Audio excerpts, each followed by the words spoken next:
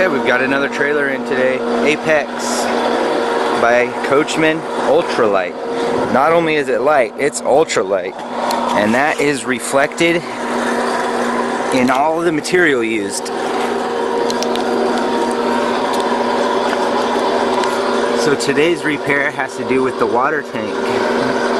Check it out.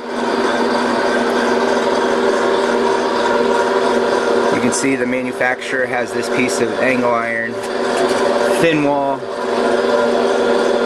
120 gauge angle iron. It's like a 1.5 by 1.5. Run across there with two self-tapping sheet metal screws, one on each side, holding it up. And these water tanks get extremely heavy, as you know. And if you call the manufacturer, generally they'll tell you, yeah, we don't recommend you drive down the road with water in the tank.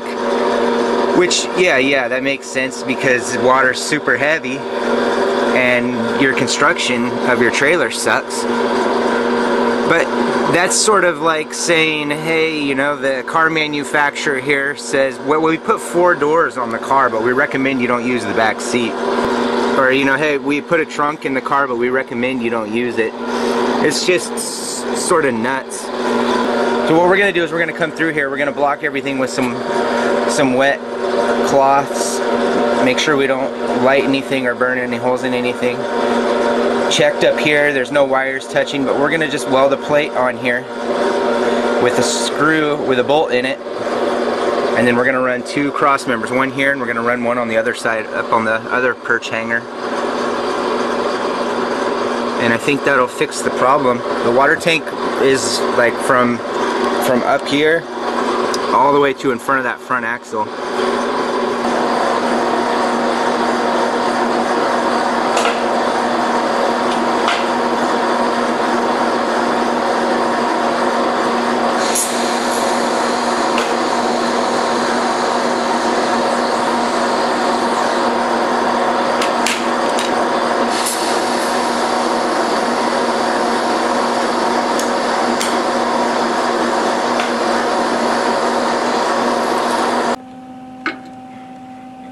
Okay, you can see we've got the captive nut on the back.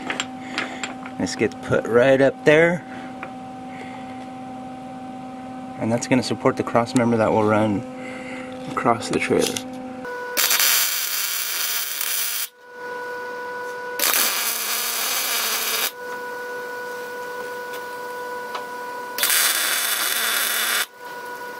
I just wanted to quick go over some of the things on these trailers. That's really a testament to the manufacturer's quality control and work standards. I mean, look at this. What is this going on right here? I'd be embarrassed to let something like that come out of my shop. Alright, there's a few other things I noticed too. Let's go look. Okay, look at this side support on here. You can see these are the angle supports that come up to the edge of the trailer from the main frame rail. But look at this one right here. I don't know if the camera's going to pick that up.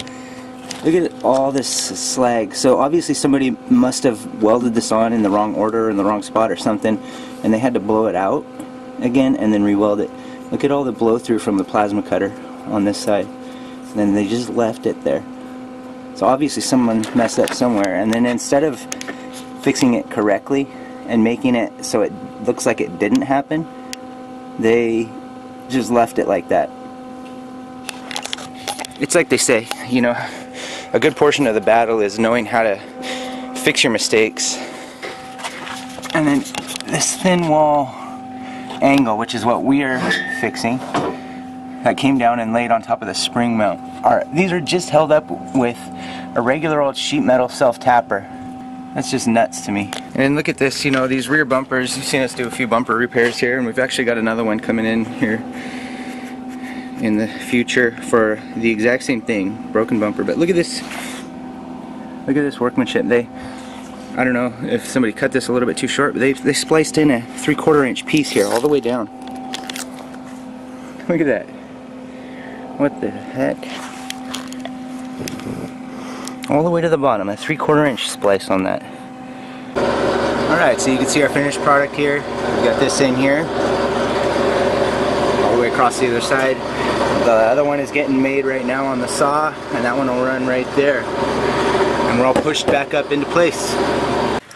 Okay, and there you have it. And you can see once we push that all back up into place, the water tank's actually draining properly now.